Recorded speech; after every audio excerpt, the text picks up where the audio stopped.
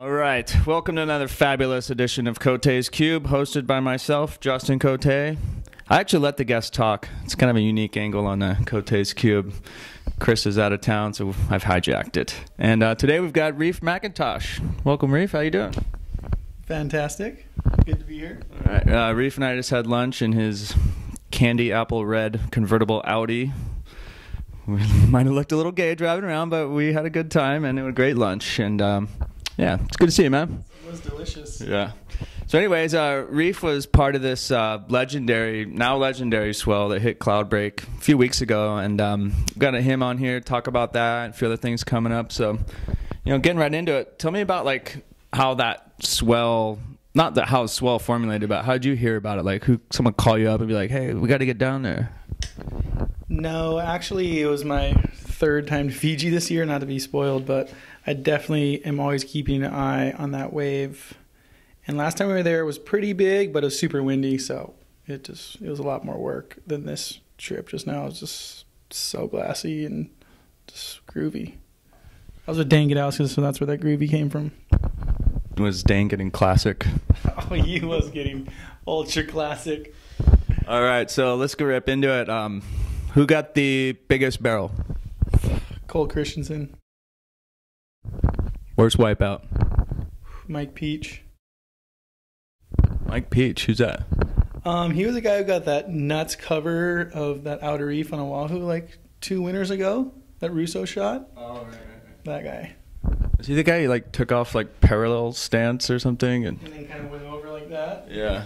Yeah, he like stood, I don't know. I didn't see it. I was getting hammered, but I saw the photos. I'm like, oh, that was a bad one. What about Wassel had a 2-wave hold down I think he was telling you about? Yeah, Wassel, actually, I was involved in that too. There's like me, Garrett, and Wassel were the only 3 guys left. G-Mac was out the back, I was in the middle, and Wassel's over here. I made it under the first one, and that one took Wassel back. He was down. Next one, me and Garrett both bailed, and Wassel was still under on the second one too. So it was pretty violent wipeouts out there.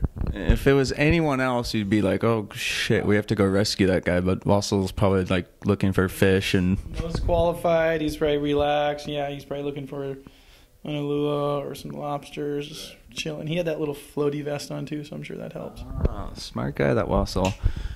Who was the MVP the whole swell? MVP the whole swell? Shit. Oops. I don't know.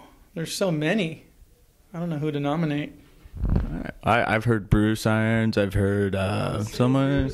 Bruce was definitely going to stand out, but the swell was pretty long. In those first couple days when it was like 4 to 6 to 8, there was none of those guys were there. Right. I was there. I was there for the whole swell, so I don't know who you want to nominate. I'd say you're the MVP then. All right. One thing I did notice about that swell is you had those new Quiksilver trunks, the San Diego Charger ones, and I was wondering, like, when you're wearing those, does it make you charge harder as opposed to like if you had the Raider ones, it would just make you suck? It definitely makes me charge harder, and I don't know. I didn't even see the Raiders in Fiji, so I know there's a lot of big Fijians down there. I mean, they could be football players. So I definitely felt like I was a wide receiver out there, and Rivers was throwing bombs to me all day long. So I actually had my home colors on. I should have had the away colors, but I just like the home colors. Kind of Cloudbreaks kind of is your home away from home. Moving on. So Quiksilver Pro New York, was that your idea? No, nothing to do with it. No. You're kind of big time at Quiksilver. What happened? Oh, they got some smart people over there. Okay. They came up with it. It's a good deal.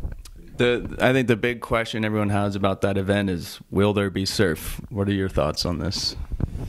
I think there will be waves. People have no idea how like decent it is out there, or even like really good. They had Sean Collins did the research, and I think they're going to have really fun. I think people are going to be like, wow, it's kind of legit out here. It's just as good as Huntington. If not better. As far as the wild card, Balaram Stack, you've, hazed him a plenty on the North Shore, I'm sure. Like, how do you think he'll fare against the world's best? He could fare really good. Just just hope he's just not nervous. Yeah. Nerves, he might get. I don't know. He's from it's the Big Apple. He's big time. I mean, he might just rise above it all and start crushing dreams. Nice. I would like to see that, actually. We're getting a little ahead of ourselves, but you know, summer's kind of winding down. When does that Quiksilver house at Pipeline open up? That you're kind of like the house hen of. That opens up November 1st for all the regular people. It opens a little bit earlier just for me, so I get a little peace and quiet. No one in there, just kind of get ready. And you had San Diego Charger All-Pro center Nick Hardwick there, a year or two ago? We wanted him there. Yeah, those guys are pretty busy. I was trying to get him there. He says he wants to come, so you know, the invite's still there. He could bring the whole team. I don't care. Anyone. All right, Hardwick. The invitation is out there. Get out to the North Shore, see you surf Pipeline, bring the big boys. And final question, Reef. Can Nick get us tickets to a game this year? Oh, easily. I can call him right now. I can text him right now, and he'd say yeah. Right. So we're calling you up, Nick. All right. Thanks a lot, Reef. Yeah, phone's ringing. Answer. Thanks, Reef. Good to see you. No worries. And I'll see you soon. Take care.